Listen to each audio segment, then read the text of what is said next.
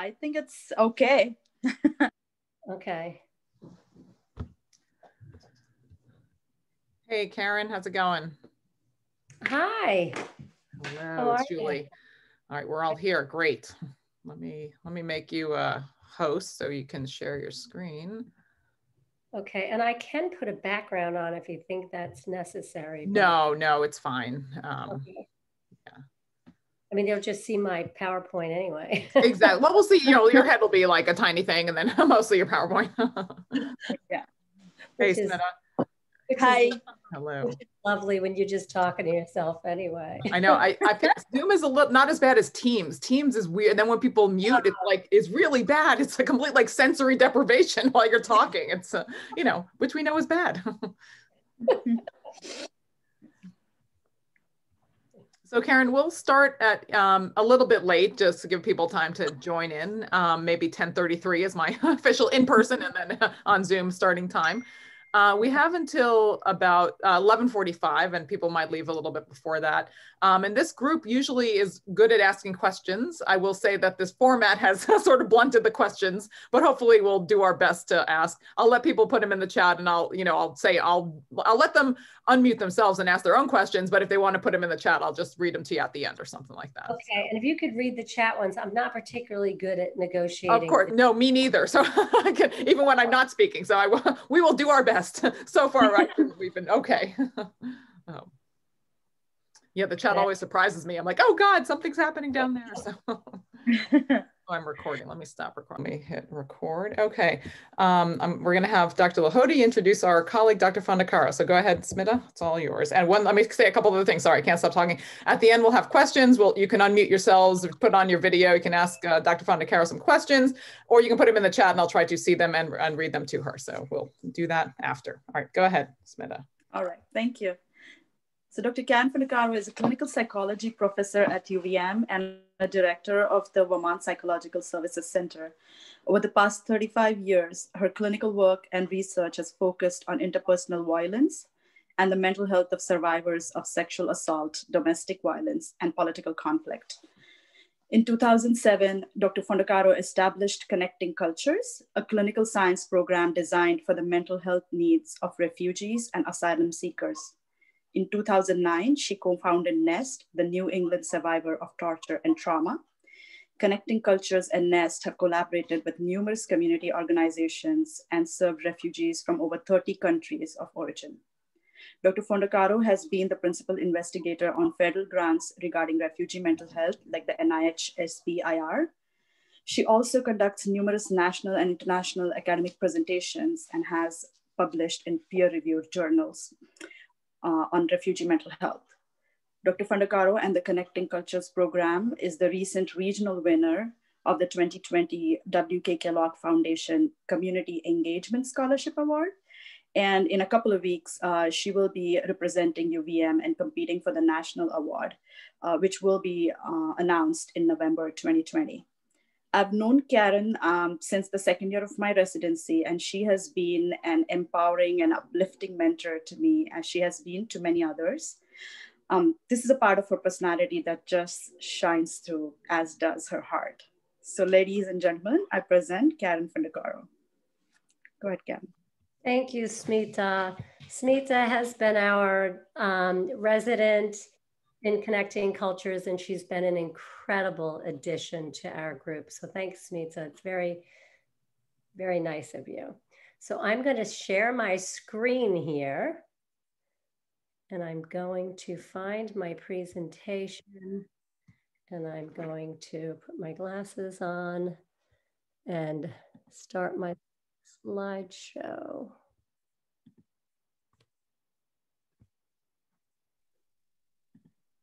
Can everyone see that? Okay, great. So the name of this presentation is Connecting Cultures, a Bridge to a Growing Community. And I like to start with Lady Liberty because she has enlightened the world, and she was a gift from France. About 100 years of friendships is what they were commemorating. And that's the American flag and the French flag. And the poet Emma Lazarus in 1883 created the New Colossus. It was a poem that she raised to basically raise money to put the poem on the bottom of the pedestal. And there it is. And this is the poem that she created, the New Colossus. And I would love for people to unmute their microphones and state this poem with me so we can understand what we're talking about. Okay, if you're comfortable. So I'll start, but I would love for you to join me. So it's, give me your tired, your poor, your huddled masses, yearning to be free. The refuge of your teeming shore. Send thee the homeless, tempest tossed to me. I lift my lamp by the golden door. Doesn't want to go forward. Thank you, everyone, for doing that with me. And tempest tossed means that we're accepting people who are pounded or hit repeatedly by adversities, that these are people who've been troubled or characterized by some kind of distress or have fallen into some kind of trouble. And this is exactly what we're talking about when we talk about welcoming refugees to the United States and immigrants. And the Statue of Liberty has really become, or became, I should say, a symbol of welcome and the message that we treat all people equally, or I like to say it's what I term social justice, an important concept. So today what I'm going to do is first talk a little bit about refugees and survivors of torture, talk about some statistics for the US and Vermont, the history of connecting cultures, and NEST. NEST is the New England Survivors of Torture and Trauma, and some findings from our clinical work and research. And then if there's time, depending upon how many stories I break into, if there's time, I'd love to start going into our culturally responsive treatment that we've designed, the CTST, the chronic traumatic stress treatment model. So a refugee is a person living outside his or her country. They've been unable to gain protection from their country based on persecution on account of race, religion, nationality, membership in a particular group, or political opinion. And when I say membership in a particular social group, one group that I worked with a young man who was basically tortured in his country because he was gay. And he actually came to Vermont to seek asylum and was given asylum because if he went back to his country, he was going to be tortured again. About 20% of refugees are survivors of torture. And the formal definition of torture is basically that it's the government has participated in some way in creating the torture and violence against someone. The mental pain or suffering, it could be severe physical or mental pain. So they've either been involved in it or they haven't been able to protect, that some militia has broken out and the government cannot protect their people. And there are numerous examples of this from the individuals that we see from many different cultures. And Smita said over 30 different countries of origin. And that's, believe it or not, who we have in Vermont, little old Vermont. Over 30 countries, including Iraq, Congo, Somalia, Bhutan, I could go on and on. But about 68 million refugees and IDPs. Does anyone know what an IDP is? Can someone speak up if they do? Okay. Displaced person? Yes, an internally displaced person. So that's a refugee who actually is displaced internally. 26 million refugees worldwide, and the largest number recorded in history. And something a lot of people don't know is that 50% of refugees are children. The US used to have about 95,000 refugees annually, 95,000 annually from 1980 to 2017. And under Obama, we've had as many as 110,000. Now, the number of refugees who come into the US is determined by a presidential determination plan, or PD, presidential determination. So it really depends on the particular administration that we have. And what has happened under the current administration, this has decreased significantly. So the determination in 2019 was 30,000 refugees. You can see how that significantly dropped. 2020, it was 18,000. And then recently, our president changed it to 15,000 for 2020. And so far, since January till the end of September, there's about 9,000 folks who have been able to come in. Now, COVID has had something to do with that also. Based on presidential determination, but then this is a graph of actual resettlement. And you can see by this graph very clearly that the United States really did lead other countries for decades. And that you can see right after 9/11, there was a dip because we had many, many concerns during that time. But then you can see now in 2018 and 2017 and on, from the new administration, it has really dropped significantly below other countries in terms of who the president determines can come in as a refugee. In Vermont, we have about 8,000 refugees. And again, I said that they are from over 30 countries, and the number has remained pretty consistent, about 336 folks each year, but the numbers fell dramatically. In 2017, we resettled 236 refugees. In 2019, 115, and January to September of this year, 23 individuals. So a very big difference depending upon administration. And I should also say that it started in the 1980s under Jimmy Carter. And Jimmy Carter started the Refugee Act. And that was really when a greater number of refugees were allowed to come into our country. Although, of course, for a very long time, we've had immigrants coming into our country, and refugees are a subset of immigrants.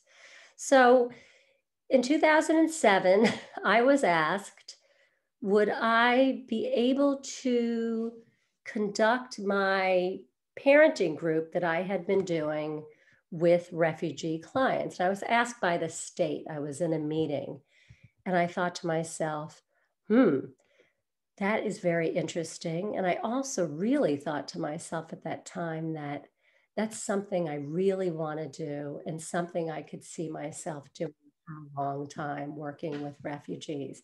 Now, I didn't know much at the time. I really have gained quite a bit of knowledge over time. But so they wanted a parenting program. And the reason they wanted a parenting program was because there were a number of individuals from African countries who had come over to Vermont, and back in their countries, corporal punishment was accepted. So when they got here, they were sort of told, you know, whatever has worked for you before, and it did work for them, whatever worked for you before, you cannot do that. You might have your children taken away. And think about the fear related to that, that they make their way to this country. And then there's a concern if they use a strategy that they're very used to using, that they're at risk of losing their kids. So we started, well, actually the first thing we started in 2007 is I held a big breakfast in one of the churches downtown, and about 40 African men came at the time. And I spoke in English, and someone spoke in Somali, someone spoke in Mai, and someone spoke in French, and it was totally wild. I felt like I was jumping off the cliff at that time. And we basically, I had my PowerPoint and I was ready to teach them about parent training, but that was not going to work. And it was a very good learning experience right away. Right away, I got hands up asking me questions like, why do you have your children leave at the age of 18? Why do you let your daughters dress the way that you do? On and on with different questions. And another question that really struck me, excuse me, was how do you stop your kids from calling social services because they want to watch certain channels on television? So it became very clear that the children were really gaining more power in families, just like that's always happened with immigrant families. Excuse me. So in 2007, we didn't just start a program and say to people, you know, come to our clinic. We knew that wasn't going to happen. Refugees were not receiving mental health services at the time. So we started with community outreach. A number of graduate students and me, we went to the Association of Africans Living in Vermont. It was a small house at that time on Elmwood. And we would just sit there, and we literally sat there for about 2 years and got to know different refugee families. And we also started doing focus groups. It's not COVID, by the way. I don't think. I'm joking. It's not. We started doing focus groups, and in the focus groups, we were asking people, what is your definition of mental health? What does that mean to you? What does mental illness and mental health mean to you? And what can you imagine that people might say from other cultures? Anyone have an answer? You can yell it out. Crazy. Exactly. Demon possession. Exactly. So their understanding of mental health was, it means I'm crazy. Why would anybody receive services if it meant that they were going to say, hi, I'm crazy, can I get some services?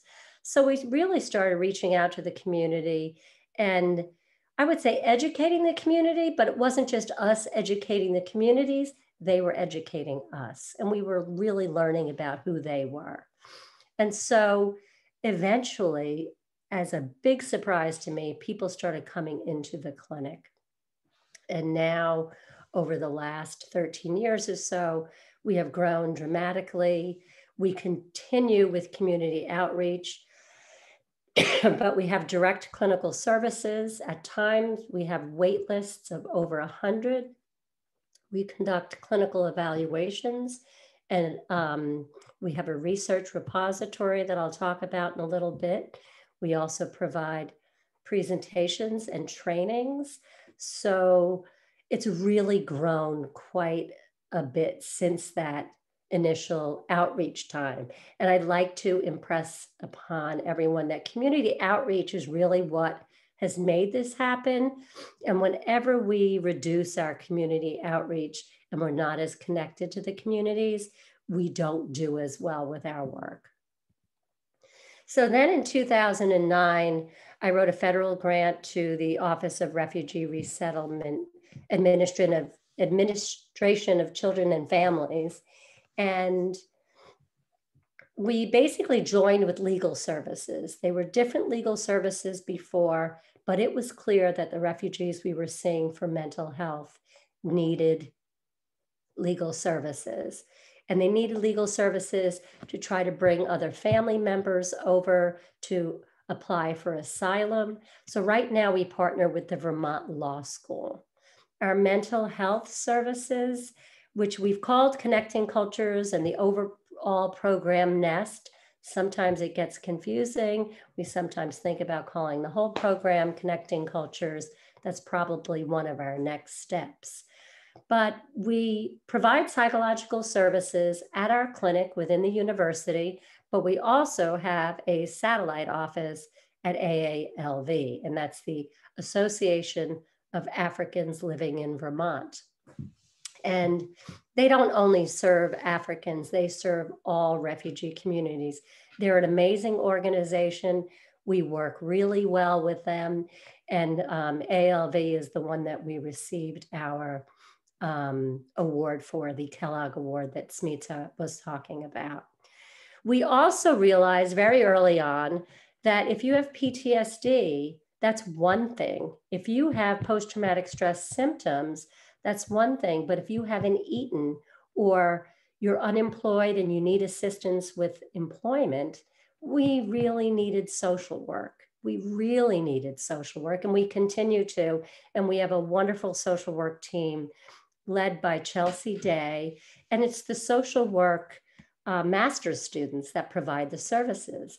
And for the psychological services, it's the primarily graduate students in clinical psychology. And also we have some faculty too. Lauren Dewey is a faculty member in Connecting Cultures and NEST. And then, as I said, we have a psychiatry resident, and that is Smita, and she really collaborates with our psychologists. For physical health, physical therapy has become incredibly important. When people are tortured, they experience chronic pain. And when you have a physical therapist who doesn't have expertise in treating torture survivors, that can really lead to problems. So our physical therapist coordinator, our director is Justine D, and she's in the Exercise and Rehabilitation Sciences program at UVM, and she really teaches her students and has her doctoral students learn how to work with refugees and torture survivors. And if you've ever gone into a physical therapy office and seen some of that machinery they have, it can be horribly scary for a torture survivor. First time I went through, when Justine and I started working together, I was like, wow, we have to talk. Could be very scary for people. Also, we provide medical referrals.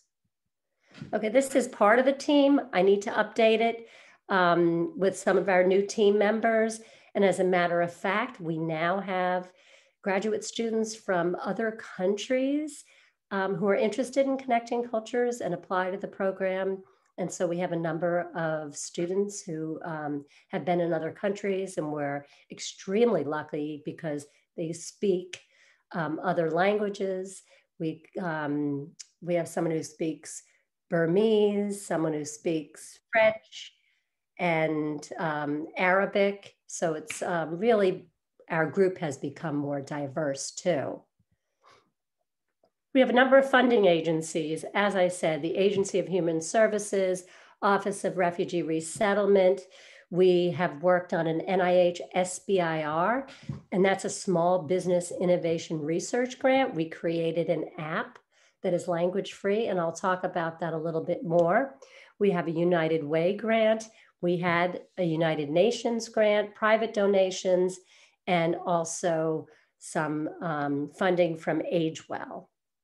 And that's when we work with older folks. So we really do now work with people of all ages. And Lauren Dewey, our faculty member, really has grown our youth services and our child services, and we're in the schools providing services. So there are 3 phases of migration. Phase 1 is the pre-migration phase. That's when the political conflict is occurring. And if you can think of Iraq or Baghdad, where that's when the bombs are going off, homes are being ruined, areas are being cordoned off so that people can't eat properly. Phase 2 is in the transit or flight, and that is a very challenging time for people. They often end up in refugee camps. And in transit or flight is when many children might die. And so there's loss of kids. I worked with a woman once who had to decide, because she had really been running, which child to leave behind. And that was a horrible, horrible situation. So in transit or flight is another challenging time. So let me just step back for a second. So people have to apply for refugee status. They have to fill out applications. So already it's a very small percentage of people who could possibly come over or who need assistance. So then they have to go through the getting here. And when they get here after their transit or their flight from the trauma and torture, there's a post-migration phase.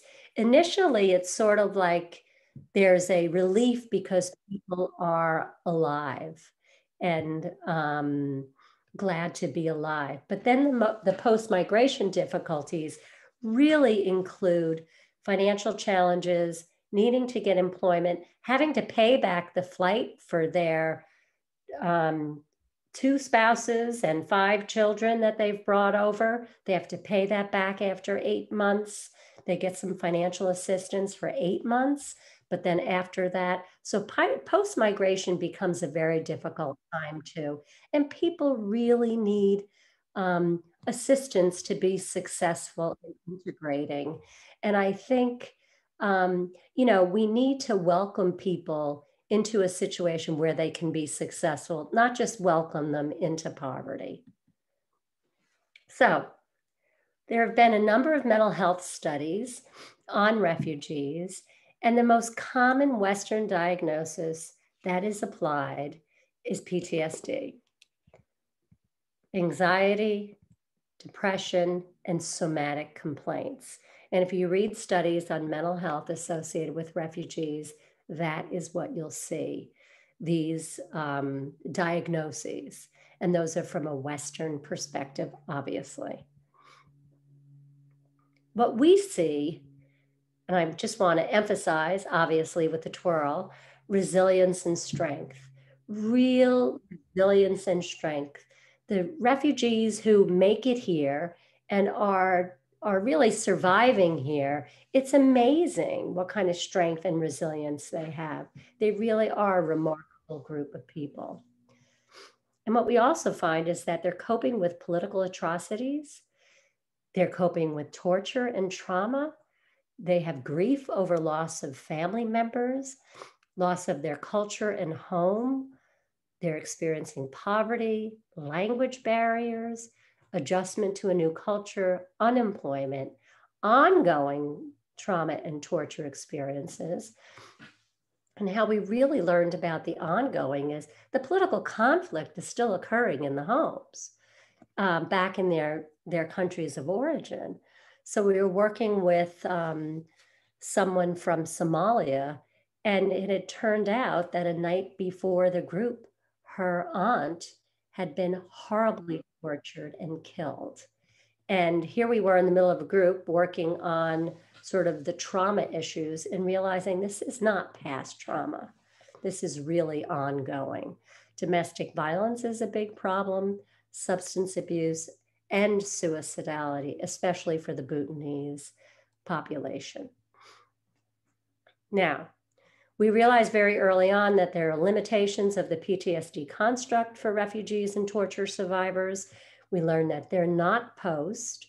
And we also, a lot of the evidence-based treatments start with, session 1, we tell you, you have post-traumatic stress disorder.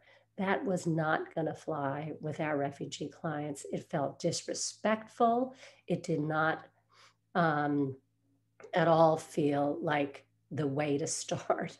There were also the ongoing stressors, again, stressors through pre-migration, flight, and resettlement. And also that the PTSD construct does not take cultural context into account. So we really realized that we needed to build a framework beyond PTSD. And ideally, because we're in an academic environment, we wanted to build one that would guide empirical investigation, but also guide clinical work. So what we came up with was the chronic traumatic stress model, CTS framework. And it's a biopsychosocial spiritual model. And I'm gonna put my glasses on for this. So the stressful events include past and current war trauma and political conflict. The stressful events also include post-migration living difficulties. They also include daily stressors. If you look at the outcomes, we do have psychological and physical wellness, because when you're providing services, you really do want to look at functionality, not just what's wrong with people. And of course, we're going to look at psychological and physical distress, but then also traumatic stress symptoms. You can't ignore those. And then there are moderating variables.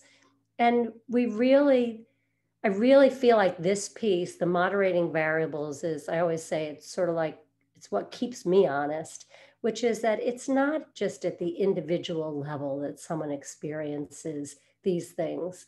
You have to look at the family level, the community level, and culture and spiritual. And interestingly, when I first started working with refugees, it's not just that one person would come into the waiting room, you'd have a whole family in there. So the family was certainly important. And if you just look at a PTSD framework, you can see by these red circles, you're just looking at past events, you're looking just at the individual, and you're just looking at traumatic stress symptoms, none of the other. So we use this guide, and we've used this guide to develop our treatment and also to conduct some research. So the chronic traumatic stress is not a disorder, but rather the contextual experience of persistent traumatic events, both past and continued, that occur at any point across the lifespan, with sequelae that are perceived by the individual as impairing, regardless of symptom constellation or thresholds. And we've published an article on this, and I'm happy to send any of that to folks if people are interested. We've also done clinical research with refugees, and just want to put in there that building trust is critical to doing any research with refugees. And you'll notice that the with is capitalized because it's not doing research on refugees. It really is doing research with refugees. So we really had to build trust before we could do any clinical research. And I know I've been approached by other people who want to do research, who haven't worked with refugees, but have wanted to include refugees in their samples. And they've come to me and asked me, you know, how do I get refugees in my research? Not exactly like that, but you know what I'm saying. And it's like, well, you sit with them for 2 years and you hang out and you build trust in order to work with people. So as I said, we started with our focus groups, and now we have a repository. And the first repository that we have, and what it is that when we conduct our clinical intake, we ask clients, is it okay if we use this information for research? And most refugees do say yes to us. We have to be careful with consent because in many cultures like Bhutan, what I was taught by some of my cultural consultants was we're not really good at saying no. So you have this issue with consent that you really want to make sure that someone has said yes to this.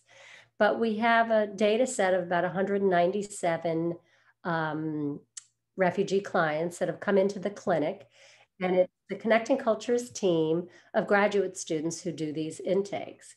Now, in 2017, we said, oh, we really need to change our repository and make it even more culturally responsive. We've learned so much over the years. So in 2019, we really redid the measures and we started our repository. We have 31 people who've done the intake, but then COVID set in. sat in and set in. And so the problem has been now is with IRB for me, which is I can't really explain how it's not possible if we're doing intakes over the internet with a refugee population, it's not possible to get signatures.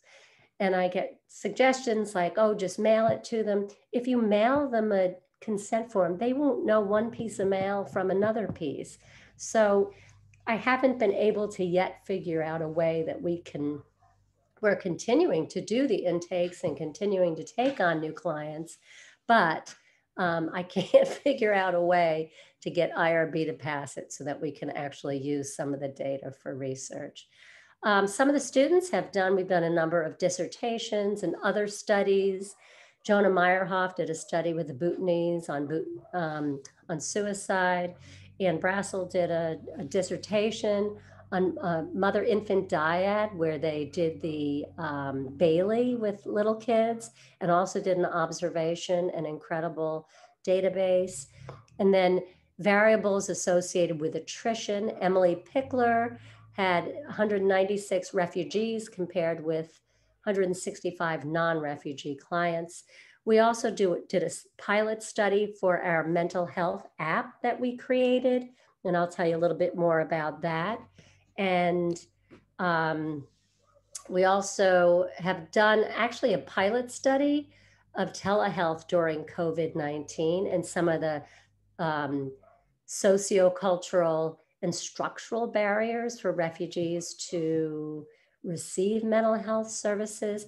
And we now have a data set of 90, but I haven't looked at that yet. So our clinic repository, this just gives you an idea of who we see in the clinic. And interestingly, this is the one from 2009 to 2017. And it's changed a little bit. We have so many more kids now, thanks to Lauren, Dr. Dewey. So this is based on 178 of our refugees who've come in. And interesting, look at this, 48% men. That's not a typical clinical population. You usually have many more women than men. So that's surprising. But we also did reach out to some of the elders and people and males in the communities, let's say. And also mean age 42 years old. Over 50% either never attended school or had some secondary school. And the country of origins, the top countries, again, we've worked with 30, but the tops are Bhutan, Somalia, Bosnia, Iraq. And Bosnia is really interesting that we're working with Bosnian clients because these are individuals who really came much earlier than the newer refugees, Bhutanese and the Somali Bantu. And the Bosnians are really dealing with torture and trauma that they've experienced quite some time ago, but they're definitely continue to be impacted by it. And I probably don't need to tell this group, that. Myanmar, Congo, and also, so those are the top. And for religion, the top religions are Islam, Christianity, Hinduism, and Buddhism. Interestingly, 78, almost 79% of our sample had been in a refugee camp, and greater than 50% had a torture survivor status. Now, I think we have to remember that this is a clinical population, so it is a slightly different population than what other studies have who have reached out to the communities. So one of the studies that I wanted to talk about briefly was the study that we found that psychological flexibility mediated the relationship between torture and symptoms. And let me just explain for those of you, there's probably some of you in here who know the ACT framework, acceptance and commitment therapy, and psychological flexibility is seen really as the goal of intervention and also seen as what mental health is. And just very briefly, it's when you are committed to behaviors, it's very behavioral, committed to behaviors that are in line with your values. And at the same time, you can be in the present moment and accept the fact that you have challenging emotions, which we all do. And also that you can unhook from your thoughts. That's the cognitive diffusion is the technique. So what we found, we had 71 refugees in our first repository. They were both a torture survivor and they had filled out the AAQ, which is the Acceptance and Action Questionnaire, which is associated with ACT. And we found that psychological flexibility mediated the relationship between torture status and post-traumatic stress. It mediated the relationship between torture status and depression, and the same with anxiety. So it was really interesting about our sample, our clinical sample, was that torture status was not related to symptoms of post-traumatic stress, anxiety, or depression. Really different than any studies you see out there, but that's because we have a clinical sample, I think. At least that's a hypothesis. But with greater psychological flexibility, torture survivors who experienced greater psychological flexibility also had fewer symptoms, and those with less psychological flexibility had greater symptoms. So that was an interesting, and I should say, this was a study that Brandon Gray, Lauren Dewey, and we've published this study, and it should come out soon.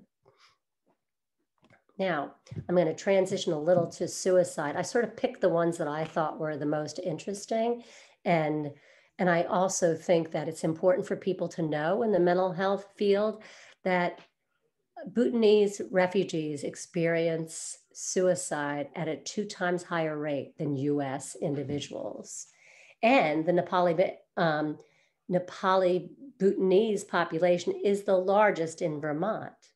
So what the literature shows is that 57% of family or friends said that it was an impulsive act, and 46% didn't recall any imminent signs. And also what's been found is that there are low rates of suicidal ideation. They are hidden ideators, so to speak. Ideation is stigmatized in the Bhutanese culture, and basically the belief in the literature is that it's due to downward social mobility and change in the collectivist culture to a more independent US culture. And traditional risk assessment relies on ideation. So the belief is that there's an under-identification of folks who are experiencing suicidal ideation, suicidal thoughts. And we conducted a study. There needs to be greater studies done with larger numbers, but this was of a community sample. Jonah Meyerhoff did this with his dissertation and his NRSA grant.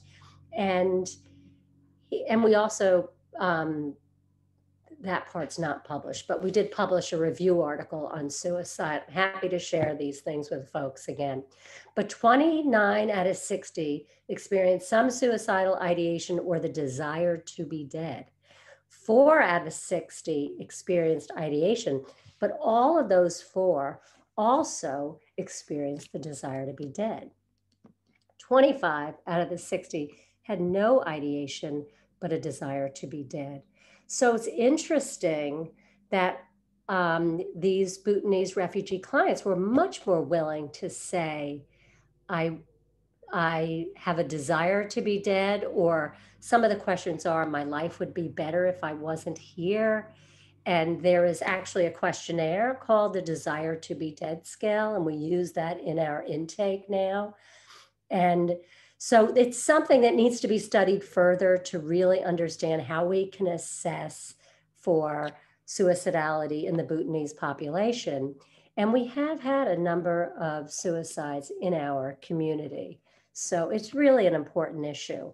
But the other thing that that Jonah found in this study is that perceived burdensome predicted ideation and the desire to be dead.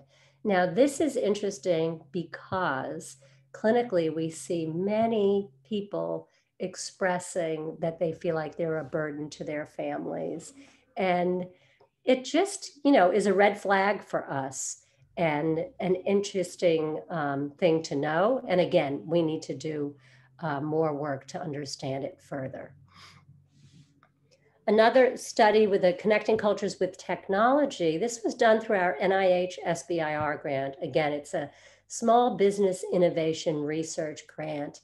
And we partnered with a tech company. This was very fun to partner with a tech company. I have a fly going around my face, by the way. If it lands, please let me know. So what we were finding is that language barriers present, obviously, disparities in mental health delivery, and that the majority of refugees and survivors of torture have access to smartphones. But it was really hard to address between session practice. In some of the work that we do, we actually give people homework assignments and things that are written down. And there was no way for people to practice what they've learned. So we thought, wouldn't it be cool if we created an app that was language free and people could use and it would go along with our treatment? So we had a cultural consultant from Bhutan and one from Somalia. They were our research assistants, and that was so nice to actually work with people from other countries on our team to create this app and also work with the tech company. And boy, did they have nice offices, I have to say. They had a ping pong table in the office. I was like, oh, I want to work in here. It'd be kind of hard to do mental health there, though. And so this is just a picture of the app. It's first, people start out with an avatar, and people really love making their own avatar. They can put a hijab on, they can put jewelry on, depending upon what. And again, it was geared more towards Somalia and Bhutan, but they can really dress themselves up with the shade of their face on the avatar. And people really love doing this part of it, I have to say. And we use the app, completely language free, and it has the modules that parallel the treatment that we have, that we've put together. And I've recently published with Emily Mazzula and Holly Weldon an article on the treatment along with the app and how to use it.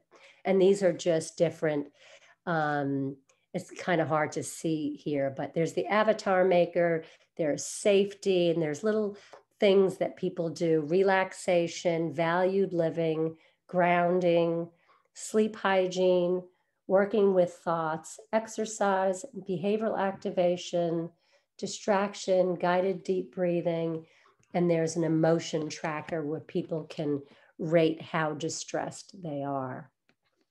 And we did this pilot study that was totally wild to do. But it wasn't very many people. I think we ended up with 18 people who finished. We ended up with 18 people who finished. We just submitted this.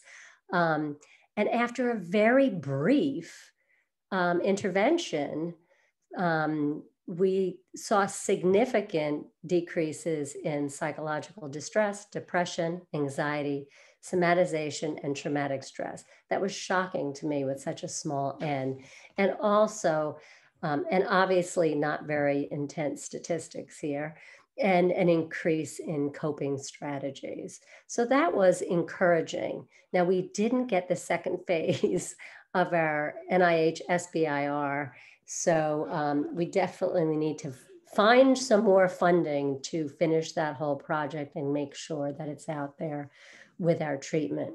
But some of what we've learned in Emily Pickler's, that the variables associated with attrition for refugees and also for non-refugees, by the way, was age and education. Psychological flexibility mediates the relationship between torture and mental health symptoms. English language lessons and community support during resettlement predicted lower mental health symptoms. No big surprise. Structural and sociocultural barriers exist during COVID-19, and I'm really looking forward to looking at that data set and seeing how that turns out. We did a small pilot with I think it was 9 clinicians in Connecting Cultures. And it was interesting. One of the interesting things that turned out is that transportation and childcare was actually better for refugee clients, but not necessarily better for non-refugee clients. So that was an interesting piece. And that it may be important to assess the desire to be dead in Bhutanese refugees. So what are the critical elements? Outreach, outreach, outreach. Yes, again, one of our postdocs is currently Brandon Gray, Dr. Brandon Gray. He has been sitting in on the staff meetings of ALV. And I have to say, I've been really wishing it was me. And Brandon can't do it anymore, so I'm thinking about stepping into it. But it's a very rich experience to be right involved in the populations. And many of the populations stop right by ALV. I have an incredible team. I say taking risks, but that really goes back to in the beginning when I saw myself from afar running this breakfast and thinking, what the heck am I doing? And I felt like I was jumping off of a cliff. Dealing with ongoing ethical dilemmas, it's very challenging. Some of the ethical dilemmas that do come up, emotional tolerance, and that's something I talk to my students about a lot. It's quite a bit of, it's an incredible level of emotional tolerance that you have to develop as a clinician to deal with some of these stories. And we really have to support one another. We also have had some political involvement working on Medicaid for interpreters. And one thing we're working on now is hoping to be able to have our interpreters paid for social work. Benefits are vicarious resilience. And it's such a strange little word, I think, or words, but the meaning that you get doing this work and the way the team gets attached to the clients, but also attached to the work, it's just amazing. I have so many students who've gone out and continued to do the work. The idea that you're so exposed to diversity while living in little old Vermont, which I find very important. The challenges, of course, are vicarious trauma. My students end up with nightmares, sleep trouble, and it is part of the deal. And we have to talk about it. And we also read a book together called Trauma Stewardship, where it takes the point of view that you're choosing to do this work and you're a trauma steward. And it's actually a really good book. And the students, I think, really benefit from it. I think I'll stop here. I won't stop, but I will end here with, here's a video that we made for our Kellogg-McGrath Community Engagement Scholarship Award. And it's part of what we'll be competing with for this national award. So I thought I would just try to get this video in here. I'm not sure it's going to work, but I'm going to sit back with you and watch this for 2 minutes. It's a 2-minute video. Until Connecting Culture started reaching out to the New American community, we didn't have a tailored service to meet our need. I can say without mistake that this is the first organization that tailored their services to meet the need of the New American. Connecting Cultures is a program specifically designed for refugees and new Americans. And it started out as a mental health program. And we start with what's important to you. What's important to you, because we believe that the more that we can build someone's strengths, the less that they struggle with anxiety and depression and some of the really intense, challenging emotions that come with some of the experiences. someone from Somalia might have lived different experience than someone from Bhutan. And having a group that would always first listen, know the culture, and tailor their service to meet those needs has always been helpful to us and to the community we are working with. I think it's important to provide mental health services. However, I think it's very important to start with the fact that these are remarkable people and that the resilience and strength is really what shines through. So the students really learn you really can't just do research on people, you have to do research with people. You know, Karen for us is not just a partner, it's like a mentor for all of us. Some people will come completely burned out, but after a few months or a few years, you will see that they said, now I'm feeling better.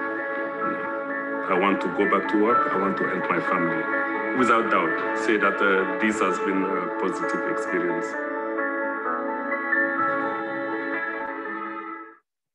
Until connect. So the next thing I could go into, and I might just, I still have a couple of minutes, so I might just start with our culturally responsive intervention for survivors of torture and trauma, the chronic traumatic stress treatment model. And I have 3 circles here because in the literature, there are interventions that really are just based on, I shouldn't say just because it's very important, based on support. And then this sort of lime greenish thing is more coping skills, and that would be meditation. And then the blue circle is women sharing their torture stories. And what we did is we basically created a program that includes all of them. And here are the different modules, and we call them modules because it's not like session 1, you do this, session 2, you do that. It's very much based on the particular group you have in front of you. So we start with a mental health discussion. And so these are the 3 different levels. We start with a mental health discussion and really talk to people about what are your perceptions of mental health? What about in your culture? What do they think? And then we also talk about the US. And we talk about what post-traumatic stress is, but we also talk about how we understand that it's really an ongoing, it can be ongoing for folks. We also talk about safety and how people can feel safe. And we spend some time on that, and we draw pictures with folks, and then we move to values and coping skills and emotion regulation, sleep hygiene, because so many people don't sleep, and just talking about it and sharing strategies too is important. Behavioral activation, it's a fancy word, but that's really anything, any behavior that someone engages in, and really helping people get up and engage more. Acceptance and tolerance of emotions. Obviously, this is all done in a culturally responsive way. Cognitive diffusion, it's actually our working with thoughts. And then we do narrative exposure and a lifeline exercise. I am going to stop right there and stop sharing my screen if I can figure out how to do that. The thing at the top, okay, I can like just... it's a red thing, might say stop sharing, unshare. I don't know what it says. Got it. Okay. Well, thank you, Karen. Again, what's missing from Zoom is the applause, but we applaud you. It's a wonderful talk about your wonderful work. And if folks have questions, if you want to turn your video on, unmute yourselves, or you can put them in the chat. Give a few moments for people to pop in here.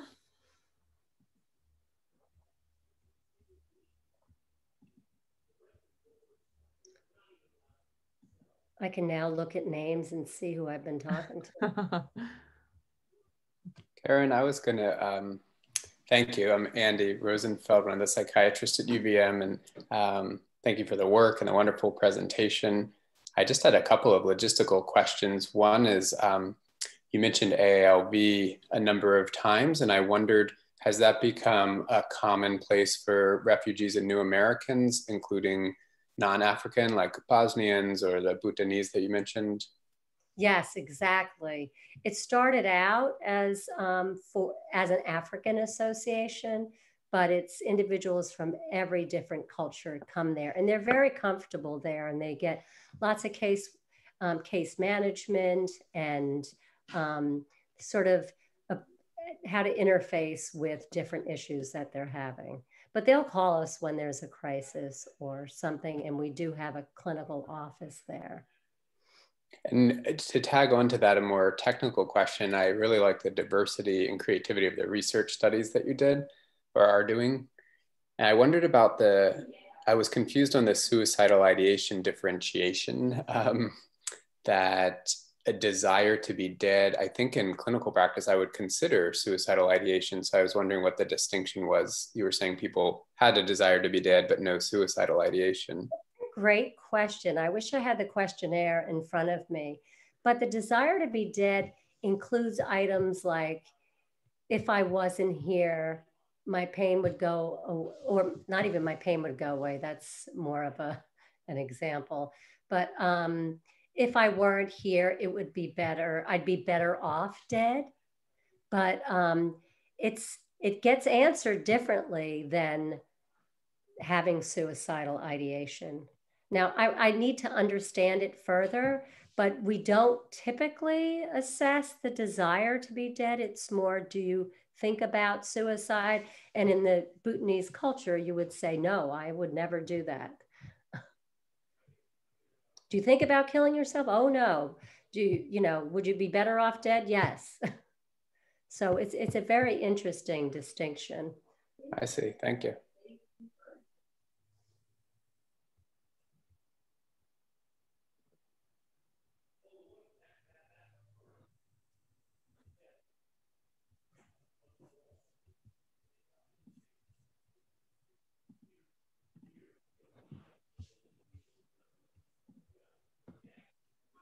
All right, other questions for Karen? Yeah, I have. Oh, Scott, is that you out there? It is. All right. Yeah, well, thank you very much, Karen, for all you're doing and for that wonderful presentation of what it is you're doing. It's obviously good to be reminded that although we're all preoccupied with domestic politics, the world scene is not exactly tranquil either. But in terms of our own political scene, it's I think it's pretty widely acknowledged that our own society hasn't been as divided as it is now. Hasn't been as divided as it is now since the Civil War. And I'm just wondering whether there are any systematic and if not anecdotal data that bear on the question of where in the United States or where in North America in general refugees from these spots are doing better versus worse. I think most of the people, maybe all of the people in this meeting feel fortunate to be in Vermont, and we would like to think that our refugee populations feel that too. But I'm just wondering, is that the case, or is there a great deal of heterogeneity regarding where these refugees land in North America?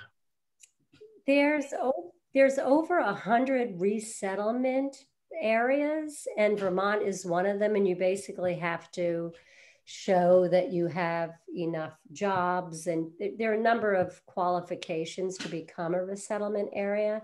So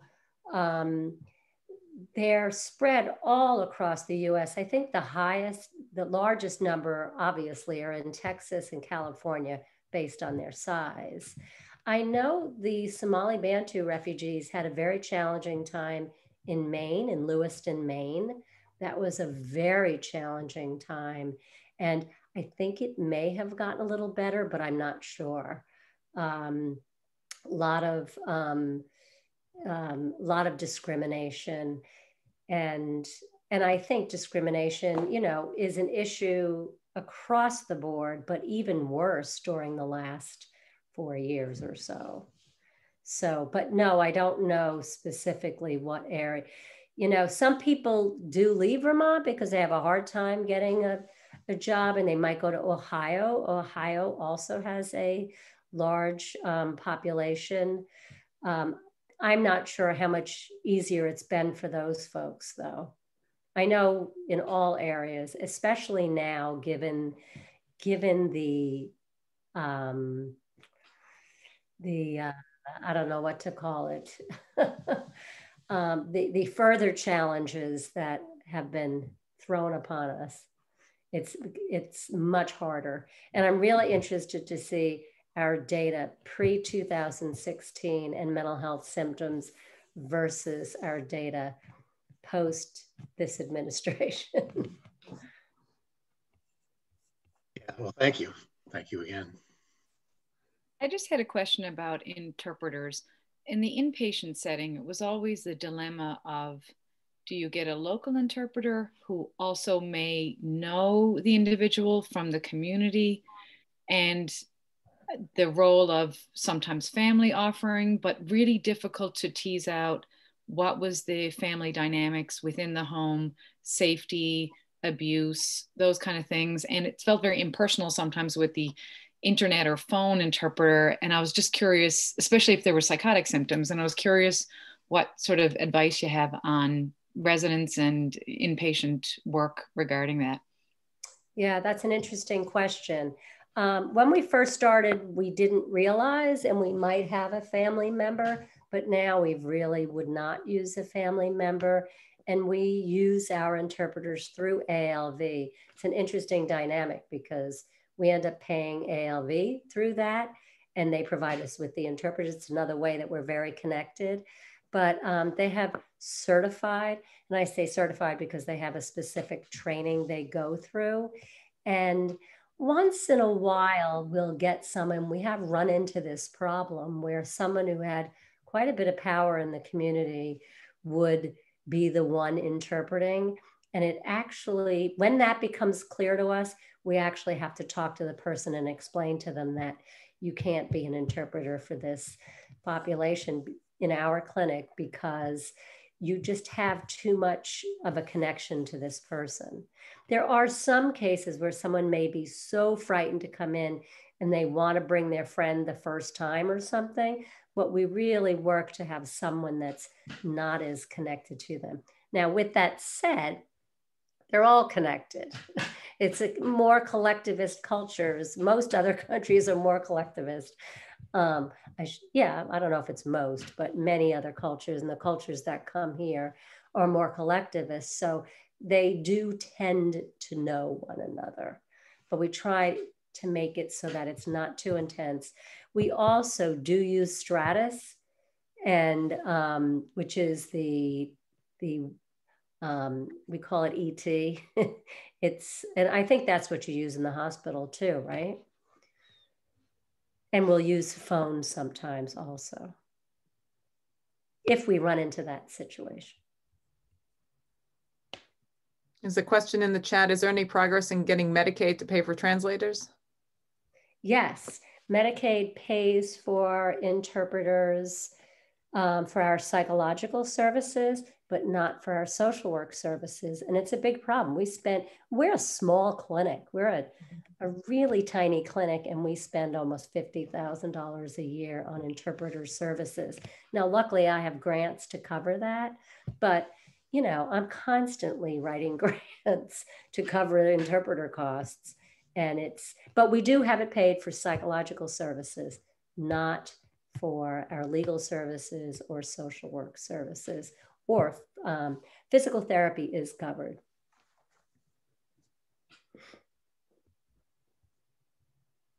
Thanks for reading the chat, Julie. I can barely do it. Karen?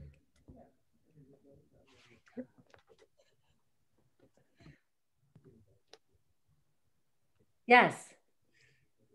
What's been your experience dealing with the criminal justice system and the dealings with the police that your clients may have, and more importantly, perhaps the responsivity of the police to interventions that you might suggest, especially in this era that we're in right now with police and community relationships? Yeah, that's a good question. We have worked with the police in the past, and I mean, I can tell you that most refugees are frightened of the police, because if you think about it, it was their government, it was the militia, it was people in power, people dressed in the kinds of uniforms that police may wear. So they're very frightened of the police. Do they handle it well? Some do, some don't, is my experience. And we are really careful. We have called at times and said, we really need a wellness check, but we don't want you to go over in your uniform. Can you possibly do this in a different way? And there was a time, and I'm not sure they're still doing it, but there was a time when they would send someone over that was also a social worker and sort of got it. So that was helpful. But I think there has to be more communication, for sure.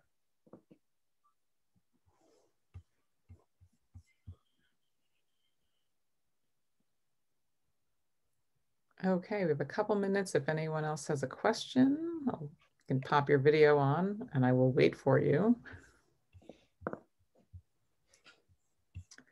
But if not, we'll say thank you very much, Karen. It's a pleasure to hear about your wonderful work and lots to think about. We'll see you around maybe, or on the internet. Okay. Thank you. Thank you, Karen. Mm-hmm.